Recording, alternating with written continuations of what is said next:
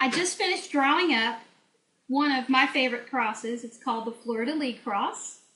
And the way I do that is I have a, whoop, there it is. Here's a stylus, which is like a pen with no ink. So I use a little ball there on the end of it, a little metal ball, to draw over my pattern. And a handy dandy ruler comes in real handy. And then I draw the design, I trace it over to the wood using a piece of carbon paper. So I followed all my lines, I drew my design, and the unveiling of the cross. Dun, dun, dun. Can you see it? Here's my Fleur Di Lis cross. So what we're going to do next is I'm going to take it outside, and I have to drill some holes in certain places on the cross so then I can cut it out. But I did want to tell you, the Fleur Di Lis cross is very important to me. I designed it probably about 6 years ago after Hurricane Katrina hit. I'm originally from New Orleans, and my heart was broken with the devastation of New Orleans. So the Fleur Di Lis was something that I could make to represent the new life that would happen, the new growth of New Orleans after the hurricane. Fleur de Lis is French. It means flower of life. So, of course, most people know the Fleur de Lis because of the New Orleans Saints. They have Fleur de Lis on the side of their helmets. But I love the flower of life, and I thought that that would be perfect to talk about the rebirth of New Orleans. So, that's it for now, and I'll see you in my workshop in just a minute.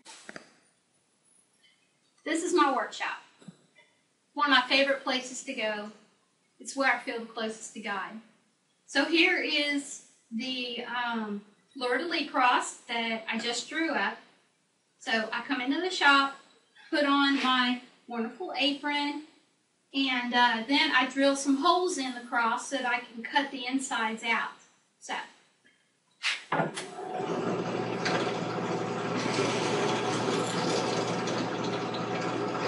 Just 4 on this cross, 4 times, 4 holes, 4 drilling 4 holes.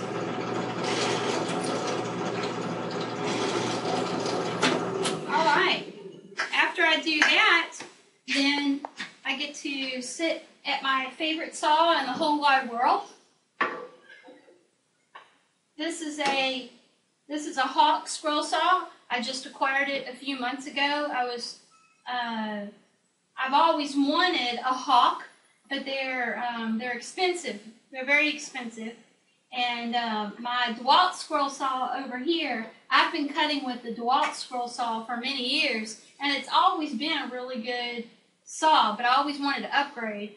So I was really, really thankful when I met this man that offered to sell me his Hawk at a very, very reasonable price. So nice that I started crying, thanking him profusely for letting me buy the saw from him. It had been sitting in his shop for probably 15 years and had not been used. So I was really excited about that. So first thing I do is I cut the outside of the cross out. So I'll start doing that a little bit, show you a little bit of that. I have a foot pedal down below, so it's kind of like operating a sewing machine when I cut.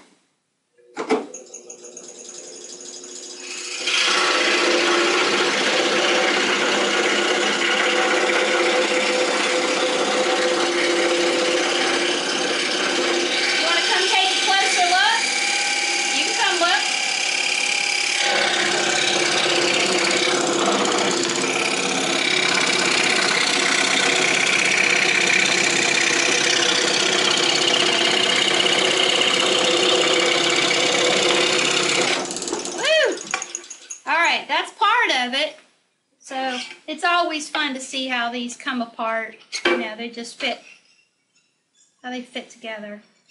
So there we go. So that goes in my scrap pile for now. now I'm going to keep cutting. So I will come back to you in just a minute when I finish cutting. Okay, so here's the cross. I've got it all cut out. And I went on ahead and sanded it on my wonderful sanding table. I didn't really think you'd want to see that because it's really annoying sound. This is my favorite random orbital sander, and I love it. I use 3 different grits of sandpaper. So after I sanded it, then I brand my cross, and I have a branding iron that has a JC on it. So I just take the cross and I brand it on the back.